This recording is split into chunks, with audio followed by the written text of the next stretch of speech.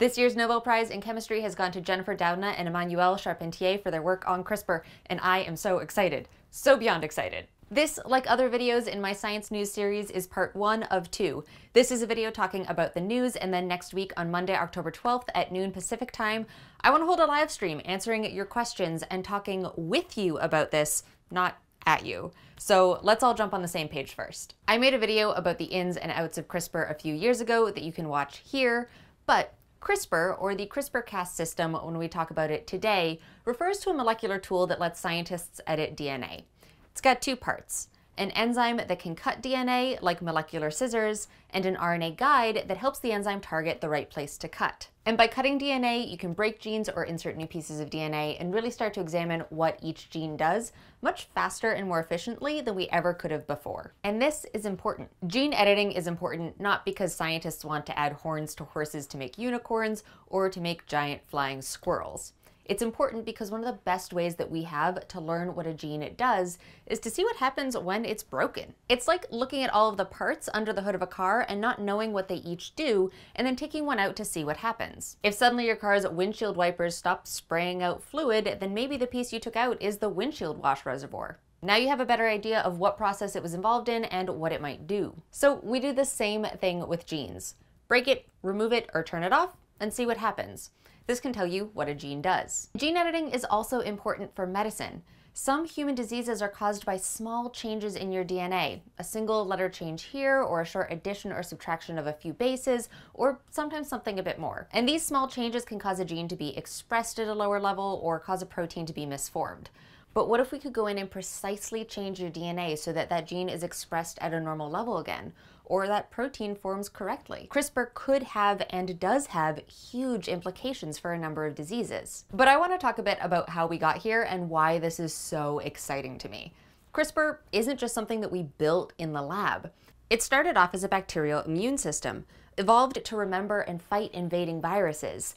And aren't we all fighting viruses ourselves right now? But scientists like Doudna and Charpentier recognized that maybe this cool bacterial system could be transformed into something that we could use. Now, there were gene editing tools before CRISPR, but they were expensive and hard to use and just not that efficient. But in 2012, Doudna and Charpentier, along with some amazing grad students and postdocs in their labs, showed that they could take pieces of the CRISPR system from bacteria, simplify them, refine them, and then use them to cut a specific piece of DNA that they decided on in a test tube.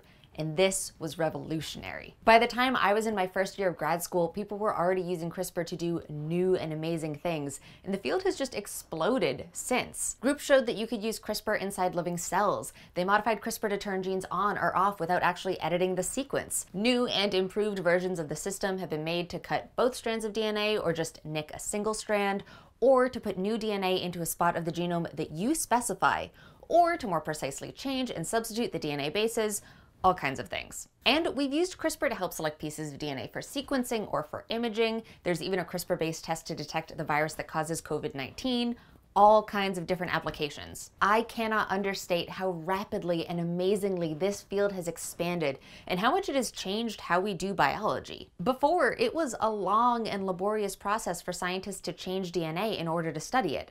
But now, it's so simple that I have CRISPR plasmids in my freezer. I just did a CRISPR experiment at home a couple weeks ago as part of an upcoming lab with Mini PCR Bio, who you know that I love. The lab's not out for another couple months, but it is so easy that you too can do it from home. CRISPR has made gene editing possible in so many different organisms, from bacteria to mice to butterflies. It has made genetic research so much more accessible in a lot of organisms where it was previously really hard to do. And CRISPR is being used in clinical trials to try and treat disease. Now, it won't work for all diseases, but there are some that are caused by just 1 or 2 small changes in your DNA.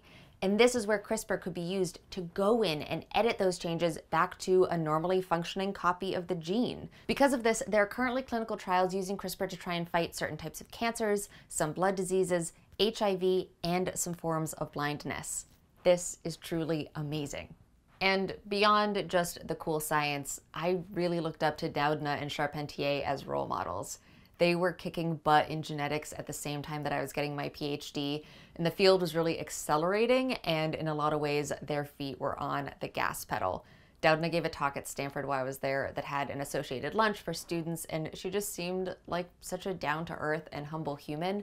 And that was really important for me to see, that you don't have to constantly be cutthroat or showing off how smart you are to be a leading scientist in your field.